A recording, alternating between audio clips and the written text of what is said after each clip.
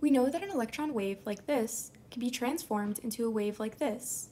This transformation occurs because light with a specific frequency is being absorbed, and so the energy change of the electron is a fixed quantity related to that frequency. This energy change is represented by this arrow here. This arrow represents the light energy being absorbed by the n=2 wave that allows the wave to transform into an n=3 wave. It is a change in energy.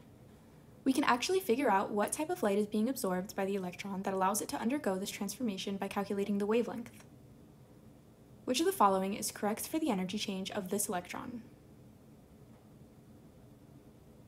In order to calculate the wavelength of the light, we first need to find the change in energy of the electron. Recall, all energy changes are represented by E final minus E initial, and we know that the energy of a hydrogen atom electron wave is given by the formula E sub n is equal to negative 2.1799 attojoules times 1 over n squared. We start off with our electron with an n=2 wave.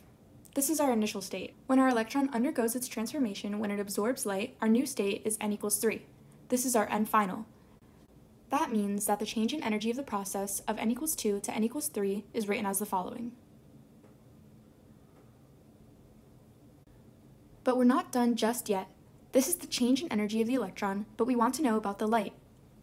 Since it is the resonance between the light and the electron wave that causes the transformation of the electron, this energy change, 0.3028 attojoules, must also be equal to the photon energy of the light that causes the transformation. Calculate the wavelength of this light. Now that we have calculated the energy of the light, we can use this to solve for the wavelength.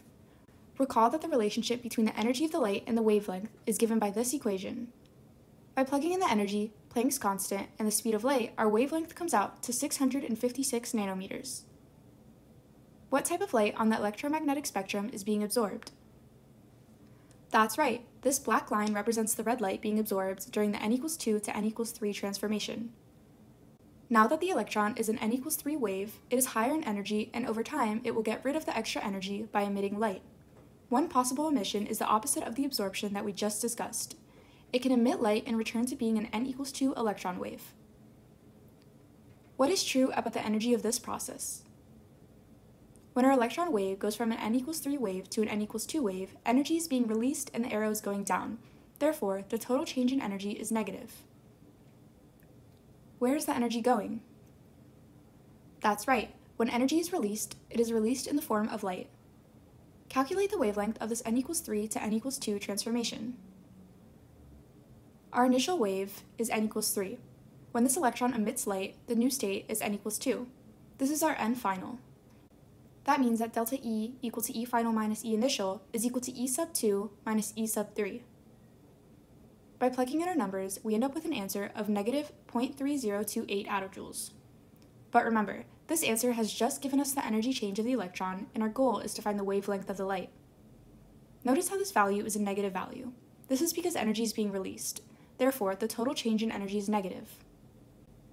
The photon energy of this light, however, is always positive, so E photon is equal to 0.3028 attojoules. Now that we have our energy value, let's plug this back into our light equation. Notice how the wavelength is the same. This makes perfect sense since the same light that causes the absorption will be what is emitted in the reverse process. This spectrum here shows the light being emitted when the electron undergoes the n=3 to n=2 transformation. Note, this is not the only possible emission for our n=3 electron wave. In a later video, we will look at all of the possible emissions for any given electron wave.